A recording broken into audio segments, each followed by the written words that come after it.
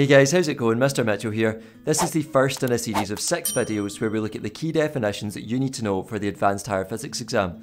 In this video we cover the definitions for the introduction or the uncertainties topic, and I'd recommend that you make your own flashcards from these definitions. You can do this by writing down the word or term on one side and the definition or the meaning on the other side of your flashcard. Let's get into it. Our first definition is scale reading uncertainty, and this gives an indication of how precisely a scale on a measuring instrument can be read. It depends on the type of scale used, for example whether it's analog or digital, and remember analog scales have a scale reading uncertainty of plus or minus half of the smallest scale division, whereas digital scales have a scale reading uncertainty of plus or minus 1 of the least significant digit. Next we have random uncertainty, and random uncertainty arises when measurements are repeated and slight variations occur. You can also call these fluctuations in the readings. And random uncertainty may be reduced by increasing the number of repeated measurements. Remember, on the relationship sheet in the exam there is an expression for random uncertainty, which says that you take the maximum value from a set of readings and subtract the minimum value from the set of readings and divide by the total number of readings. Moving on, we have systematic uncertainty, and this occurs when readings taken are either all too small or all too large.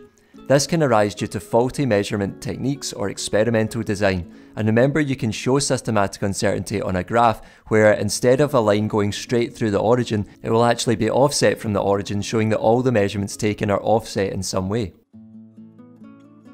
A new definition that wasn't in the higher course is calibration uncertainty, and this arises when there is a difference between a manufacturer's claim for the accuracy of an instrument when compared with an approved standard. And an example of this is when manufacturers make a piece of equipment, they will specify the calibration uncertainty because they will know how different it is to an approved standard. So you'll often find the calibration uncertainty stated in the instruction manual for a measuring device.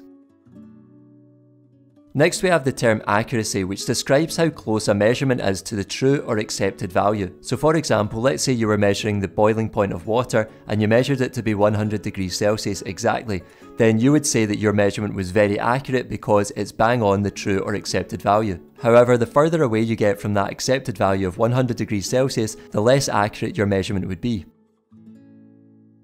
Lastly, we have precision, and this describes how close a number of measurements are to one another. So for example, let's say you were measuring your boiling point of water again, then you could say your measurement was very precise but not very accurate because it wasn't bang on the true or accepted value of 100 degrees Celsius. That's all for this video folks, I hope you found it useful. If you did, give it a thumbs up, subscribe to the channel, and I'll see you in the next one. Take care.